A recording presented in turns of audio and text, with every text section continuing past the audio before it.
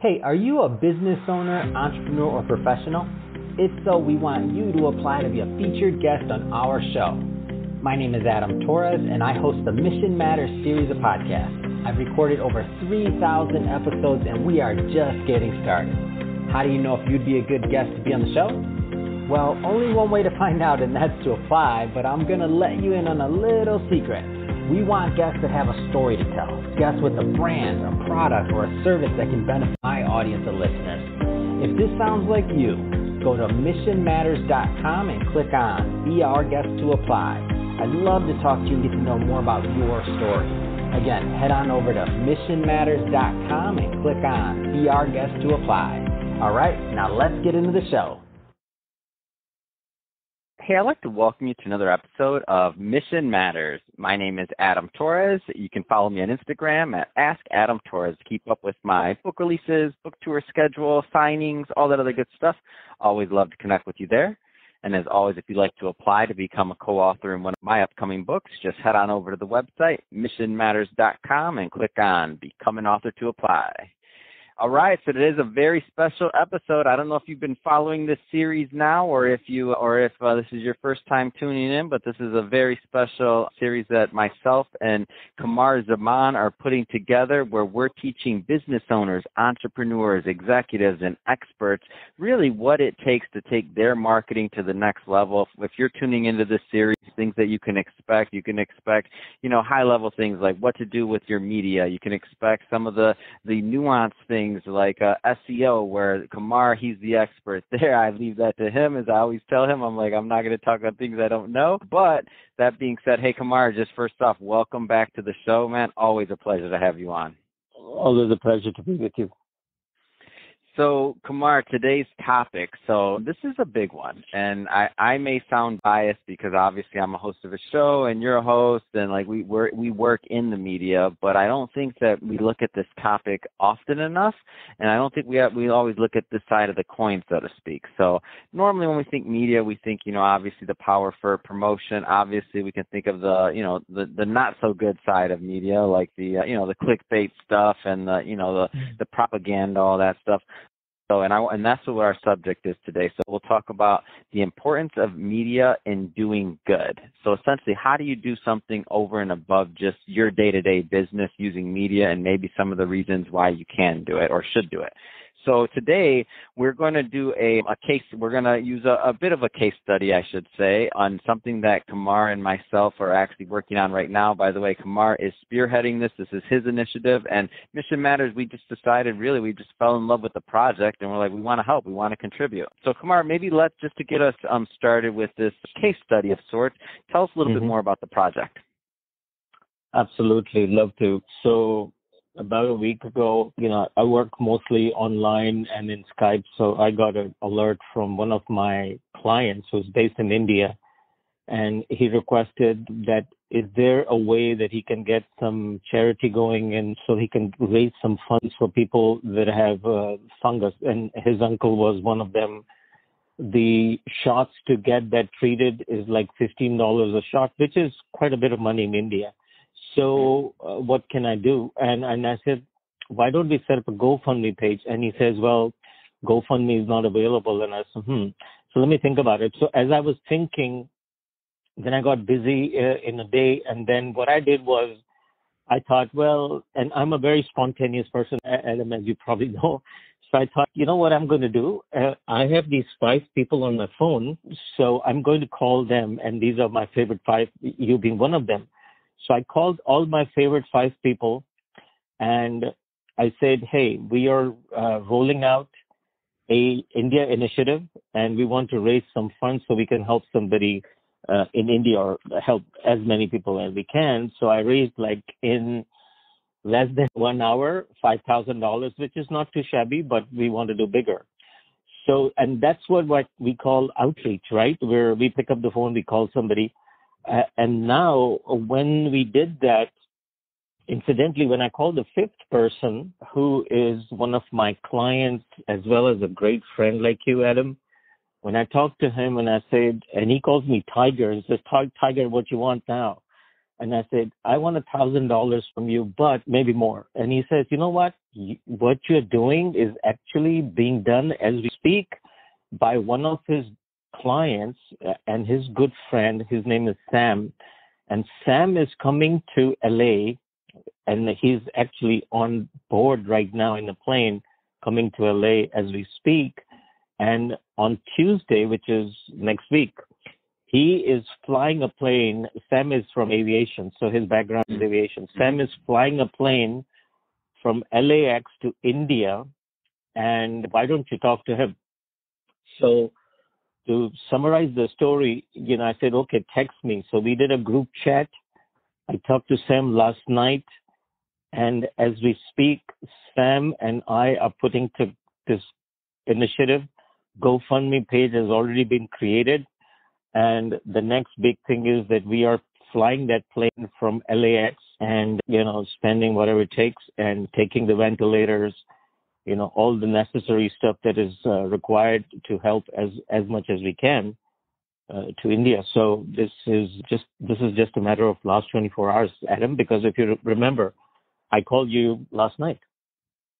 Man, that is that's quite a story. And so if we're thinking about the logic of this, so let's see how this story unfolds and how it builds. And for those that are listening to this, we normally do a couple episodes of these a month, so we'll get some closure and we'll close this story, but we won't get it all today because it's unfolding as we're saying it. Yep. So you started with pretty straightforward, right? Grassroots effort. So whatever it is, dollar amount doesn't matter. It could have been $1. Obviously, we're happy that your five had a little bit of money to contribute, so we're happy about that. But if you're listening to this and you're like, if I call one of my buddies and ask them for $1,000, they're gonna laugh at me. Like, that's fine. Like, you call and you ask for $10, doesn't matter. But the point is, number one, you took action. You started. You had a reason to do something. You took action and you went forward. So now you saw this multiplier effect, right, of what happened. And what happened is it multiplied and you got more ideas, like more talent, more things came to the table. So now you have this multiplier effect. So now what you're doing, and this kind of circles back into the marketing side of this show and what we do overall, is you're saying, well, hey, this idea had legs. Like, obviously it's to do good, and people want to do good, and they want to contribute, and so it has legs. So now, how do you really? And so now you did the GoFundMe page because you're like, you need a vehicle, right? You need something easy and trusted for people to actually contribute and to pay. So now you took care of kind of some of the logistics there. So like, now how does media tie into this piece, and like, how does this really like amplify things? Like, what's your plan going forward? Correct. So I'm actually breaking it down into small chunks. So the first thing, as you said, outreach, grassroots level. So I got the 5 people committed because my second step was that when I have the GoFundMe page, I just don't want a GoFundMe page with some $0. I want some money to go in. So that's the commitment from my corporate sponsors. So now the GoFundMe page is ready. We have funded about $1,000 so far. Another 5-6K is going to be funded in the next few hours, right? Once that is done, the next step is that we are building what we called a skyscraper page in our website, which is called Story. So under the Story, there's going to be a page where we will have, my developers are working right now as we speak, and will be ready tomorrow. In that page, we will have the mission of what we are doing, what is the purpose of this cause, who is driving fuel to that, and that is our corporate sponsors, KISS-PR, some of you guys. And then the next thing is, now we have a writer, Tara. Tara is actually writing a press release as we speak, and that's going to be ready by 4:00, and this is going to be fired up with all the, engines, and this is going to be published. Once that is done and is going to be in the big wire services, we also talked to Fortune India. We're going to have an article published in the next week. So all the, machine is loaded, and the media initiative has been programmed in less than a few hours. And so, and obviously on our end, so at Mission Matters, we're going to put out this podcast episode. We're going to put out our, an episode. We'll get those on our channels. But obviously, like, this is our business, Qamar. Like, we're in the media business. So not everybody is going to pick up the phone and call me and be like, hey, Adam, like, dude, and by the way, if you're listening to this, don't pick up the phone and call me and ask me for money. But that being said, Qamar and I have that relationship, so he's able to do that. But that being said, like, how does, like, we're industry insiders, like, how does the everyday, small business owner that isn't necessarily as connected, like, how do they do that? So I always believe that even when you are starting and you are a small business owner, you don't have the expertise of the media, you have some kind of a resource, whether it's you have at least 5 friends, you reach out to them on a very grassroots level, and then just use your basic Instagram, Facebook, whatever you have available, instant messenger, Skype, iPhone chat, whatever you have, just reach out. If you have the purpose, if you are driven by a purpose and you're genuine about the purpose, then it's not necessary that you must write a press release and publish it. That's obviously something easier for us to do because this has become our second nature for us.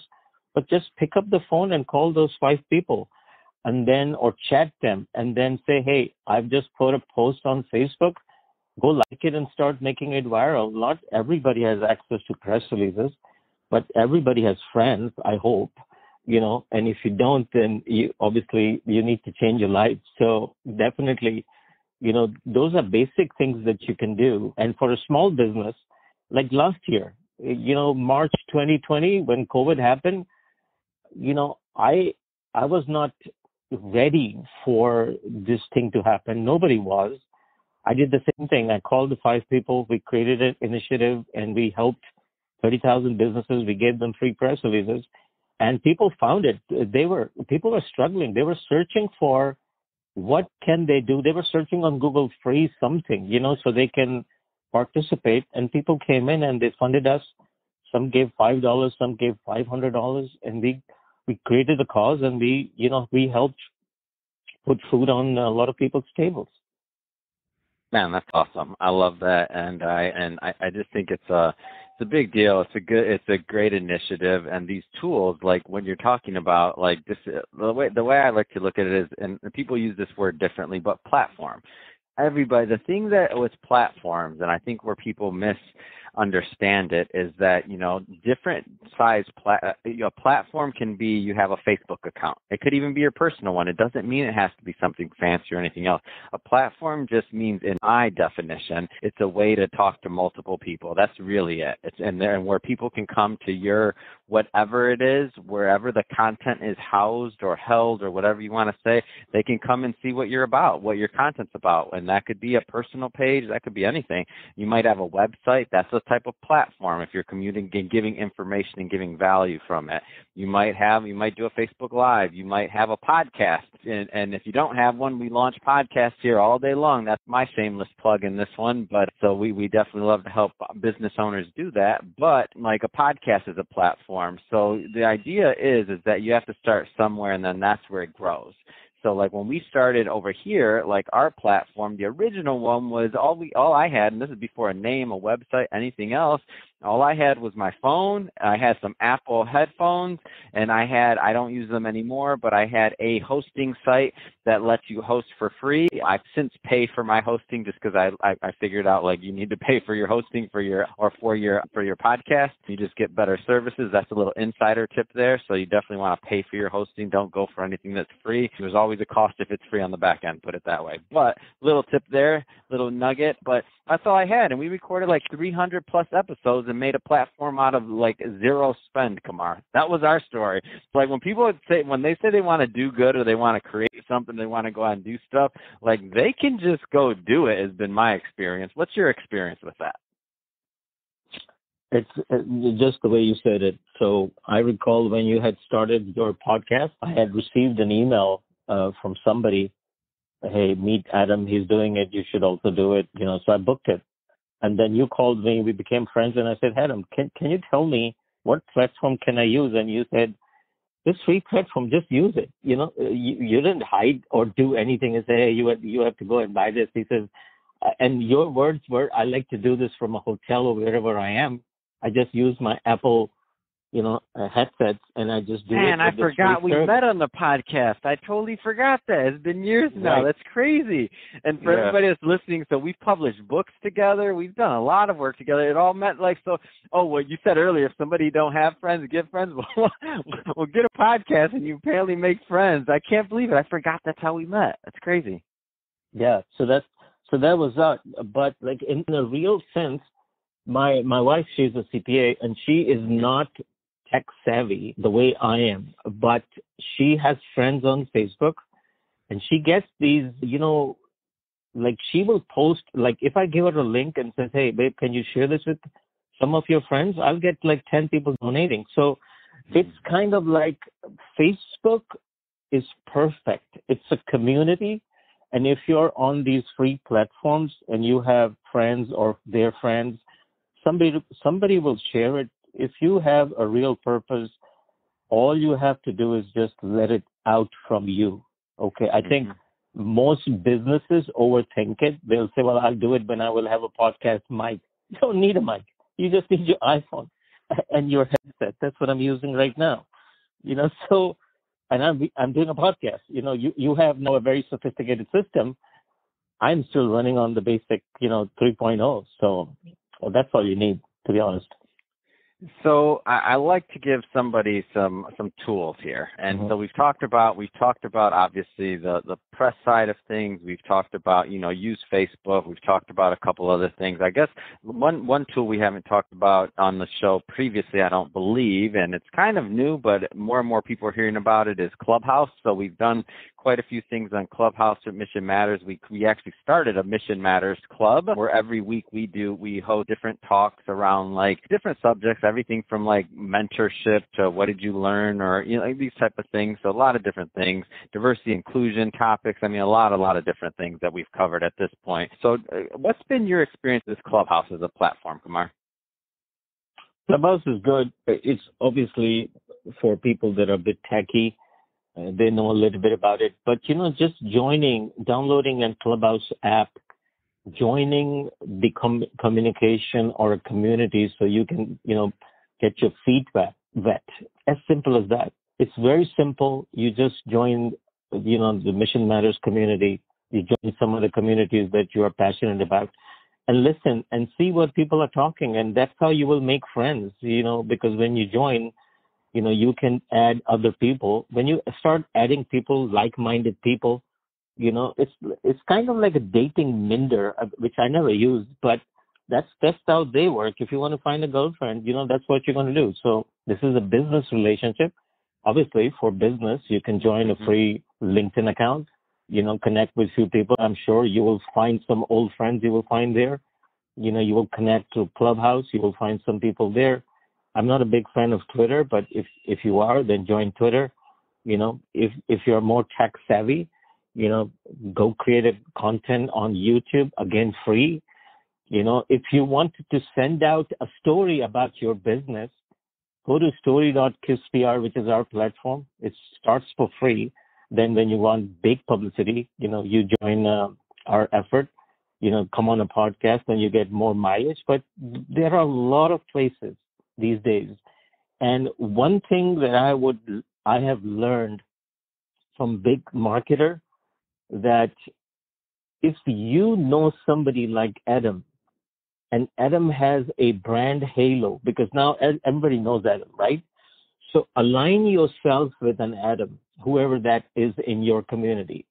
So borrow a little bit of their brand halo, and they will, that will shine on you. And then you talk about your subject matter, and then people will start to follow you. Very simple, really very, very simple.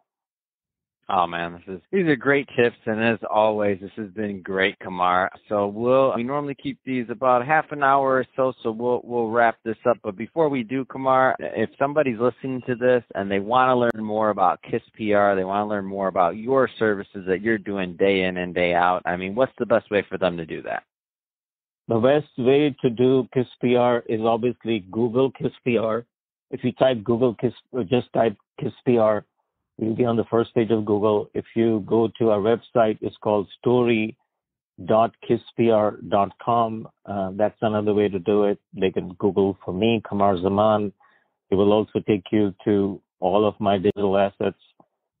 Just type Adam Torres and Qamar Zaman. They will find all of us together. We have made it really easy for you to find us because we have nothing to hide, right? So we are accessible anywhere. Oh, this is awesome. Well, Qamar, really appreciate you coming on the show today again, and I love co-hosting this show with you. We'll have on our next episode. We got to remember to close the loop on this GoFundMe initiative. And one more time, the GoFundMe. How do people find that? So by the time you finish this episode, we'll put the description. Right now, it's kind of like a long URL, so they won't even remember it, but we will put that in the description. So we'll put it notes. in the show notes. Yeah. That sounds like a plan. Yeah. All right. Well, in that case, thank you again for coming on, Qamar. And to the audience, as always, thank you for tuning in. I hope you got a lot of value out of this. If you did, don't forget, hit that subscribe button. We want you to be a return listener and a return visitor. And Qamar, thanks again for coming on the show. It's been a pleasure. Thank you, Adam.